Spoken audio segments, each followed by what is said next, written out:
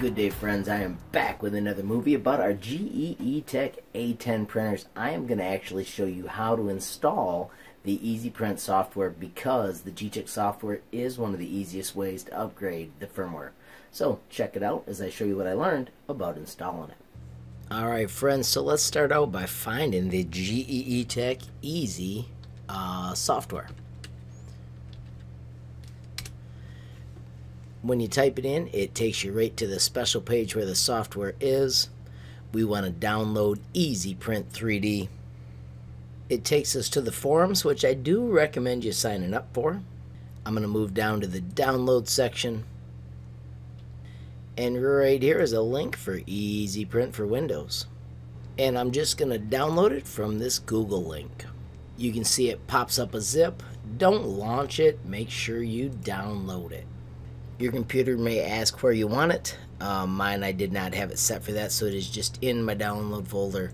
I'm going to hit show in folder, and then I'm going to extract it. And I'm just going to extract it to that location.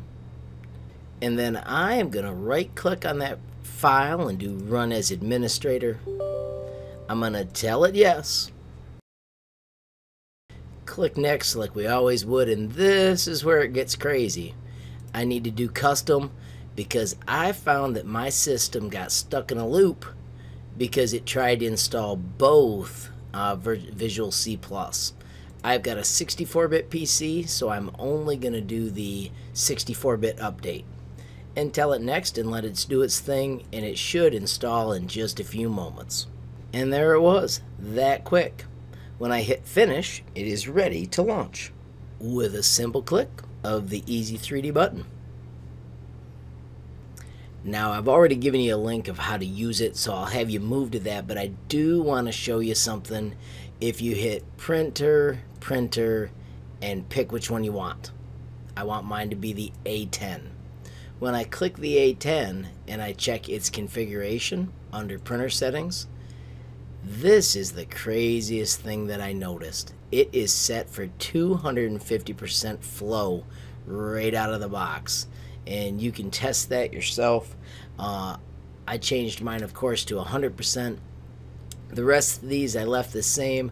I like to print at 210. I'd let my bed be at 50 or 55. Need to set this to 210 as well. I'm going to actually set that at 200 so that first layer is a little cooler. The rest of these numbers I leave the same. Double check my A10 machine center is 0. That is a weird setting as well because we think it's the front left corner. Feed rate, all those things I left the same. And then under parameters, this is where you can change your printer quality for whatever you want. I like to print 0.3 layers. So that's an adjustment I made. But once again, this is all in the other settings. I already showed you how this is weird, how you have to hit the X to actually quit. And you are ready to start using EasyPrint3D 1.26. Thanks for watching. Stay tuned for a later video where I show you how to update firmware. I hope you found this useful, and if you have any questions, please leave them down below. If you like the movie, please hit the like button, and if you haven't hit subscribe, please hit subscribe. Friends, thanks for watching. Have a great day.